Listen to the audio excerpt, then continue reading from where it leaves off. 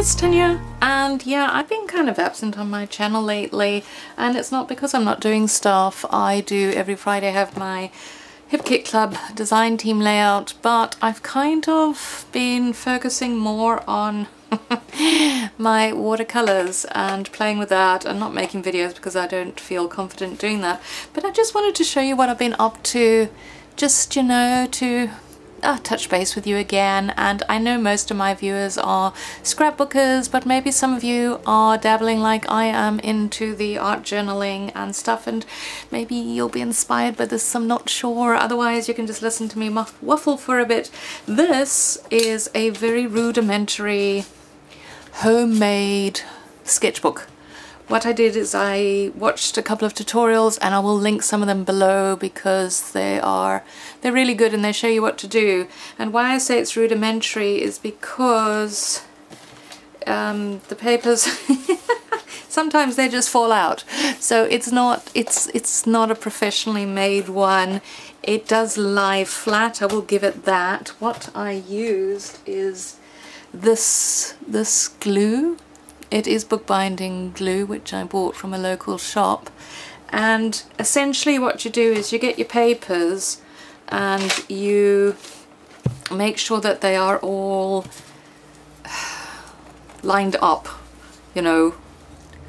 Oh, what's the word? You sort of tap them and they're all evenly lined up, and then you clamp it between two clamps, which I got hubby's ginormous clamps and he helped me do it.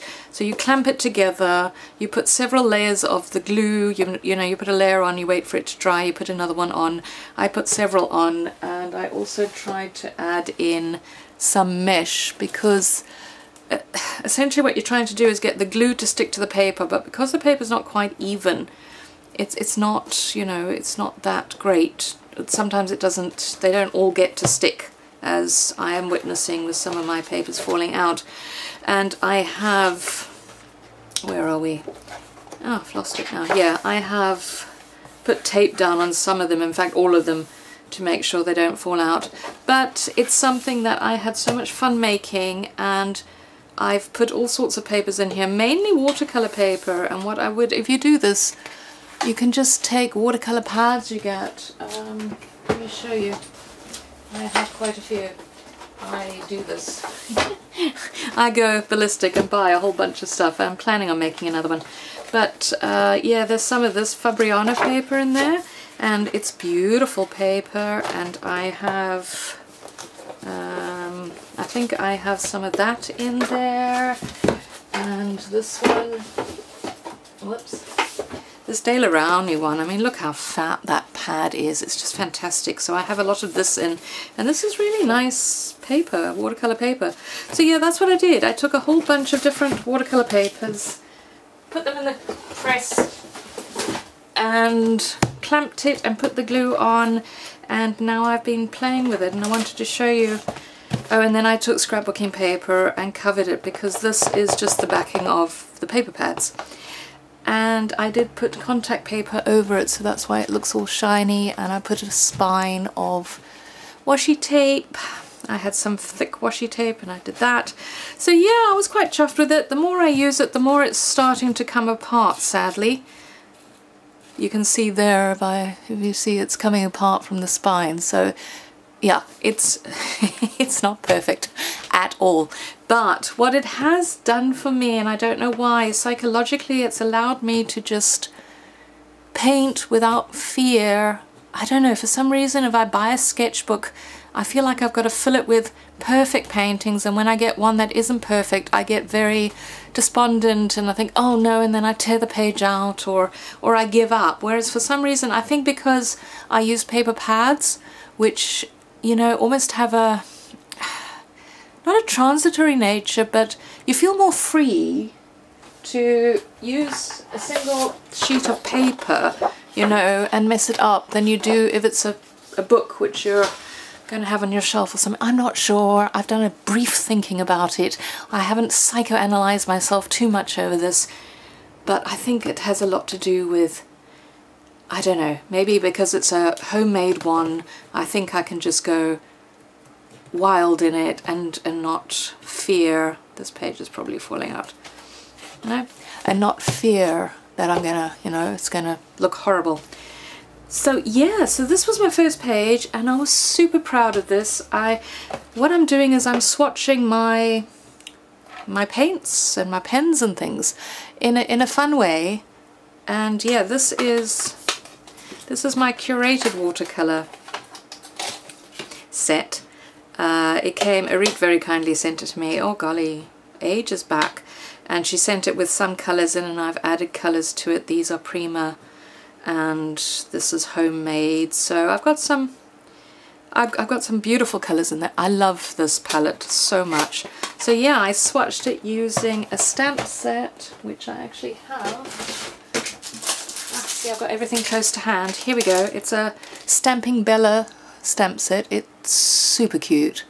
It's Daniel Donaldson. She does these really nifty ones where it's all very painty, swatchy and stuff. And this little guy, you'll see, he's in here somewhere. I use him often on these pages. So yeah, and I love this idea. I've been watching a lot of videos where people do sketching and watercoloring, and they, you know, make notes and things, and I just love the idea of it. So that was my first attempt, and I was very pleased with myself. Then I decided to swatch all my Distress Oxides that I have, and they really stamp beautifully. I was really very pleased with, you know, how that came out, and such pretty colors. Ah, Cracked Pistachio is one of my favorites. And this one, when you put water on it, look at how it does that oxidizing. I'm not sure if you can see it, but you've got really interesting textures going on there. So yes, there was that one. And then this is a tutorial that I followed. It's Let's Make Art. They have a subscription box. I got onto this by Jen Scow, actually. I was following one of her videos, and she was showing all these watercolor things that she was doing, and I was like, oh, those are looking so pretty. And they're really generous because their tutorials are freely available on YouTube, and they give the outlines. If there's an outline like this cat, they give you the template for it. So yeah, I surprised myself a little bit with that one. This one was a bit of a disaster. These are my gelatos. I don't have a huge collection of gelatos, and I was doing the swatching, and then I thought, oh, okay, well, it doesn't look very good, so I tried to make it into an ice cream cone. Yeah, it didn't work so well, but I do like my shading. Kind of getting the shading going there. And then, oh, I came up with this idea myself, and I thought it was really quite cute. I don't know why I've got my watercolors there. I basically wanted to swatch, and these are all Jane Davenport's aqua pastels. These ones. Let me see if I can find one. No, not that one. Ah, here we go. Here's one. Jane Davenport's aqua pastels. So I wanted to see what the colour was like in its, you know, concentrated form, and then to make it go out so you can see how nice and light it goes. And these were actually this was a happy accident. If you can see there, it kind of looks like it spilt out of the test tube onto there. So I was very pleased with that, actually. And I even did, look at the growth here, people. I mean, I did a little thumbnail idea of what I wanted to do. Lots and lots of YouTube videos. And getting the ideas. So yeah, I like how that one came out, and as you can see, I've got it down here because otherwise this book is just going to fall apart. And there, I decided to this was easy, I just put it down and traced around it, and I still managed to mess up. I got my divisions wrong there. But yeah, these are super cute. The little pastel watercolors, they're not that expensive, they're on Amazon. And if I remember, I will put links below to a lot of these if you can find them on Amazon. They are affiliate links, and really, I'm very new to this whole affiliate thing, so it's going really slowly. But that's fine. That's not the reason why I'm doing these. This is a stamp set I have, and these are the little koi neon colors. It's a really cute little set, and yeah, like my little birdie. So yes, we swatched those. This was a bit of a very messy rainbow, and yeah, I'm not so sure what I think about it, and especially as in some of them I forgot there was green in a rainbow, so there's no green in the rainbows. But yes, that's my Altenew set. I should really write something here, it looks very blank there. So that was that one. This again was an idea I came up with in my mind. Well, where else do you come up with your ideas, Tanya? And don't dislike the execution actually. Again, this is the Altenew paints.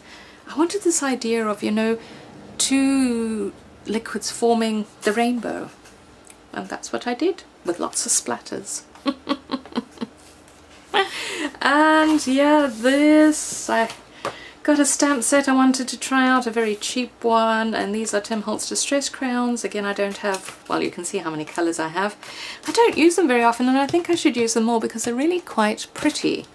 This was just me doing paint stripes. Decided to do paint stripes, should do something with it, but yeah, so nice colours. And what else have we got? Oh, this. Okay, I have to show you this. Oh, I found it in a Chinese store. They were super cheap. They are not the best quality stamps, but I don't care because this is just, I'm in 80s. I grew up in the 80s. I look at this and I am taken back to so many wonderful memories growing up. My Walkman, my roller skates, did not have one of those. A stiffy disc, a VHS, I mean, come on, the Rubik's Cube, even the skateboard. I used to skateboard as a kid. And the computer, I mean, if you are around about my age, you will look at this and just think, oh, yeah, life back then. So many memories. This was a bit of a disaster. This again was that little, it is in here. Oh, the noise. See that little stamp? And I was going to try and do a swatching, but I don't like how it came out. This is in fact this big Koi watercolor set, which is a recent purchase of mine. Yes, I've been going a little bit crazy, I know, but it makes me happy. So there we go. They're really pretty colors actually, so I'll be using those as well. They really are nice bright colors. So, but yeah, it's a bit of a disaster. I don't like it, so. And oh yes, almost embarrassed to show this, but I decided to, we went out to lunch, hubby and I, and this is a King Protea. It's our national flower in South Africa.